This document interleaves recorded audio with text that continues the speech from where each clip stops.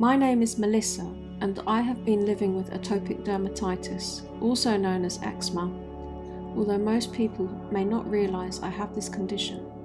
I've had it for most of my life. I'm making this video to create some more awareness on this often debilitating condition. What is eczema?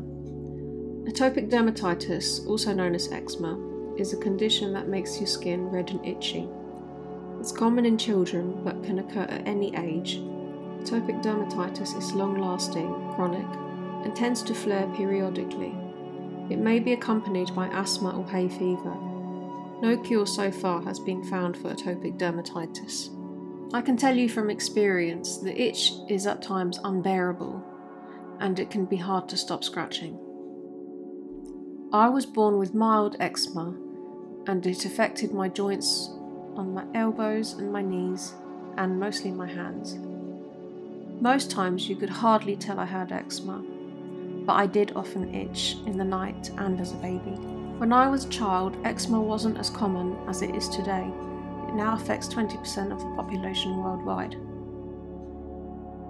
I had red, rough patches, and the treatment was topical steroid creams. I was always told I would most likely grow out of it, but I actually grew into it in my teenage years, and it just seemed to get worse as I got older, affecting more areas of my body. I've battled through the years using topical steroid creams, moisturisers, soaking in bleach baths or salt baths, and when I was 18 I was given steroid tablets called prednisolone, which caused weight gain and only temporary relief before flaring again. And then later, I climbed up the ladder and went onto immunosuppressants such as azathioprine and cyclosporine. As you can see in these pictures, I was mostly clear when on the medication. However, they couldn't be used long term because of side effects. Having this condition can greatly impair your physical well-being as well as your mental well-being. There have been many times where I've felt depressed because of my skin condition. Lots of the time I've had restless, sleepless nights, and often this affected my school life, social life and work life.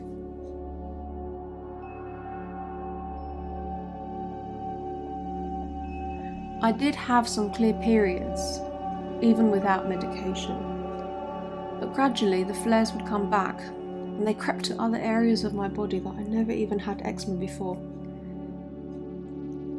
Most recently, including my face and neck, and it just worsened. How did this happen? I found only recently some great resources about steroid withdrawal or red skin syndrome, which is an iatrogenic condition, meaning that the condition is caused by medication.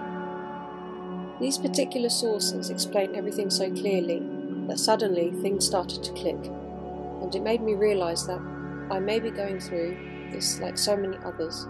So what I have been experiencing for most of my teenage and adult life is not even eczema, but in fact it could be steroid addiction and withdrawal. I'm grateful to have found them because doctors and dermatologists dismiss this condition.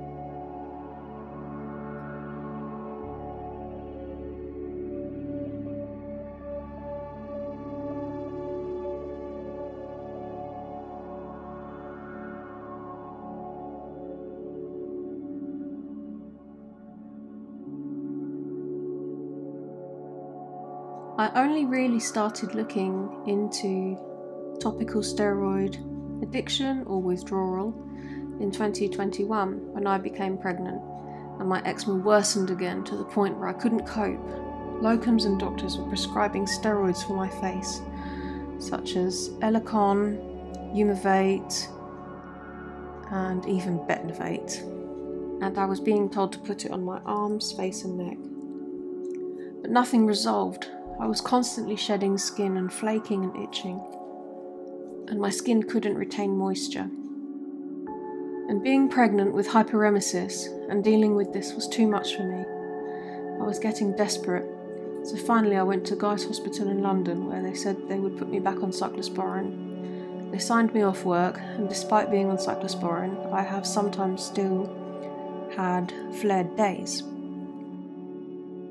Is it possible that I'm going through topical steroid addiction and now withdrawal because I've now stopped using the creams?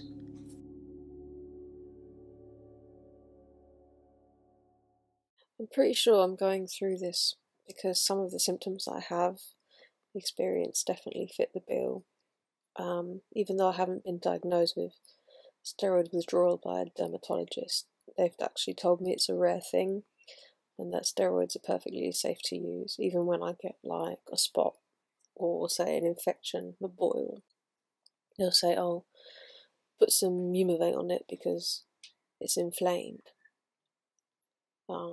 I've had the red sleeves, swollen eyelids, even now, got it now.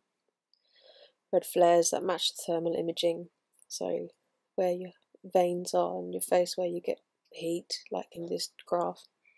Swollen lymph nodes sometimes in armpits and groin.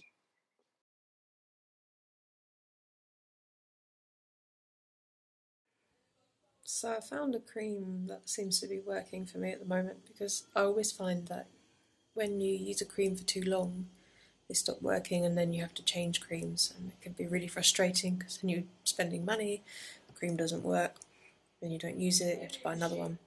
And I just want to say as well, what might work for you or for me might not work for somebody else. But it's one that I'm really finding helpful at the moment, and it's really helped even just after a few applications, is the E45 Eczema Repair Cream. And I've been putting it on places where I think I'm having the topical steroid withdrawal, so my face, my neck, and also my arms, and I think I can already see a big difference.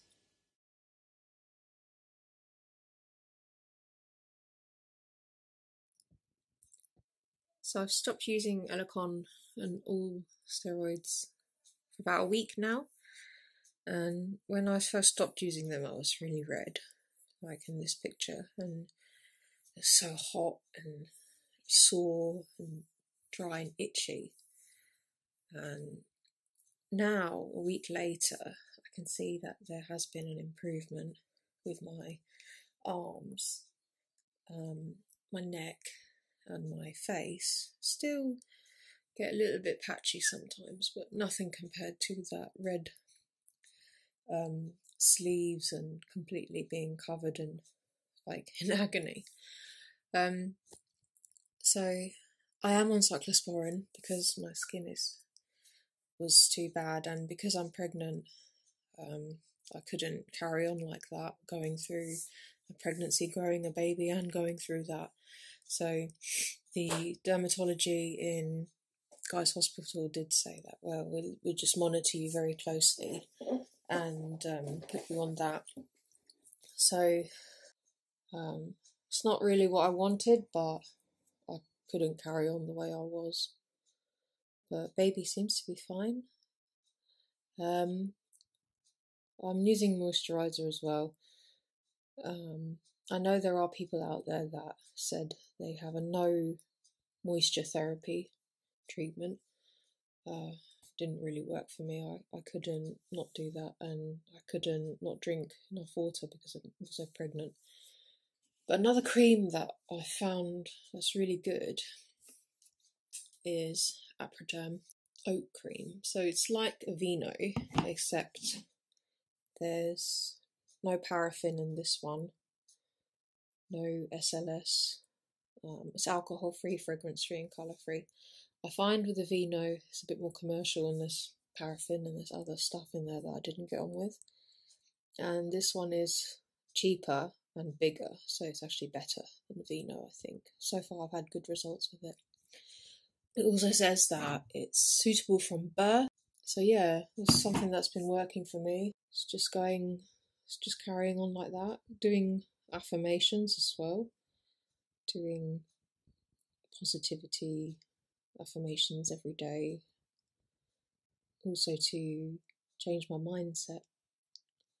It helps a lot, I think, compared to in the past when I felt really depressed, and that's helping, keeping me going, keeping me motivated to get through this. Hopefully, in the very near future, I'll just be so much better than I was before and have been, and be clear and free. My hands as well.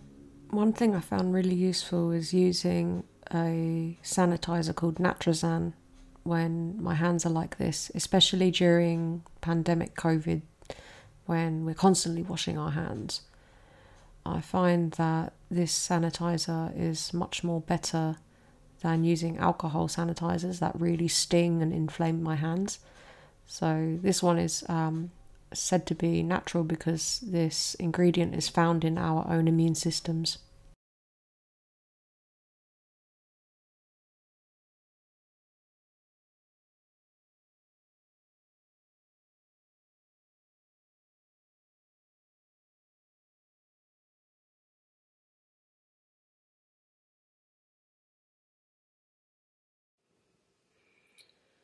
It's just like typical elephant skin on my hands. It's been like this for maybe a week now. I think it's a typical symptom as well. I'll show you on the other one too. Can't even wear my wedding ring or any jewellery.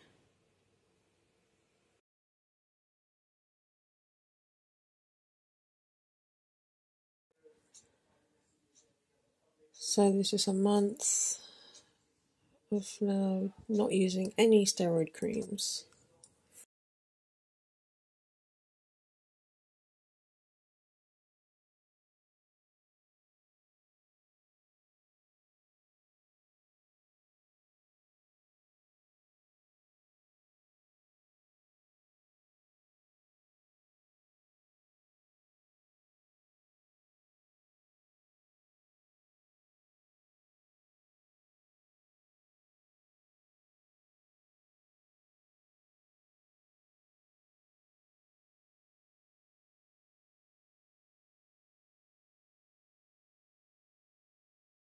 So I've got no filters, no nothing.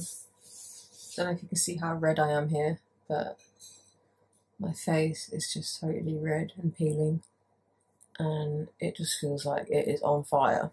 My arms as well, although not as bad today, but they've also been very dry, peeling, red, sleeves. I'm coming to the conclusion on my own that I am going through this red skin syndrome, withdrawal from steroids, maybe still even addiction, I don't know. But either way, what I'm experiencing was never my normal eczema, and therefore it's got to be that. It really disheartens me that dermatologists still don't really believe us or acknowledge it when we tell them that we think we're going through this because of all this. And I would say, try it yourselves. Try these creams yourselves and see what happens to your skin. It's still the same answers all the time. We don't think that you have steroid damage. It's just very active eczema. And I can tell you, my eczema was never like this before. I was never ever like this. And the only way I can cool this down now at the moment is with an ice pack, because nothing is working. Even the tablets that I'm on. And that also makes me think even more that it's withdrawal, because before, when I was on cyclosporin or whatever, it worked. I wasn't like this. I was clear. And this time round, nothing's making it go away.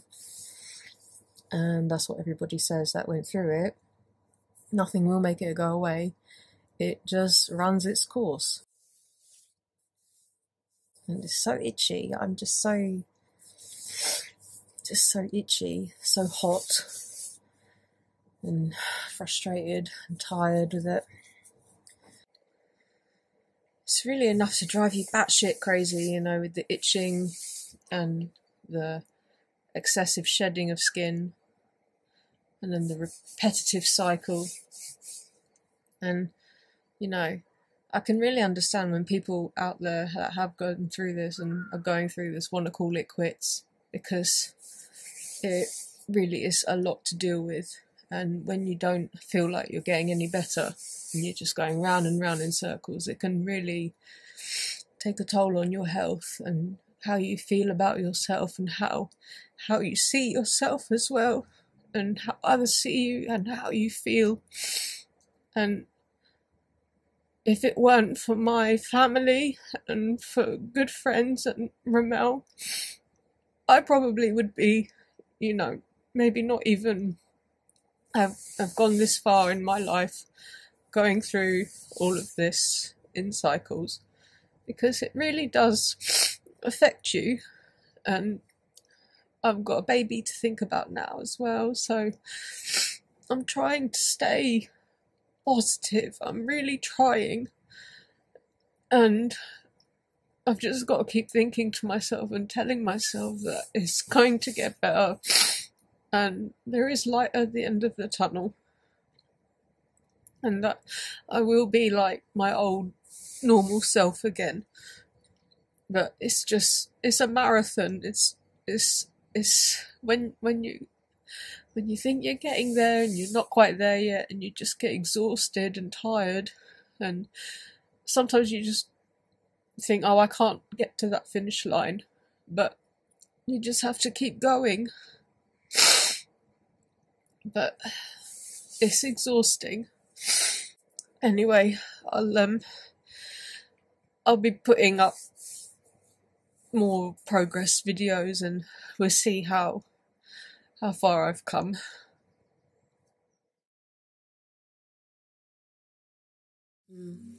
How do you feel though when, like, I can't do stuff and you have to help me a lot more than you should really have to, and seeing me like this? Just need to step up, really. Have you ever felt like that you ever wanted to leave? No, never. What are you making? Soup. Bone broth with seaweed and veg and miso.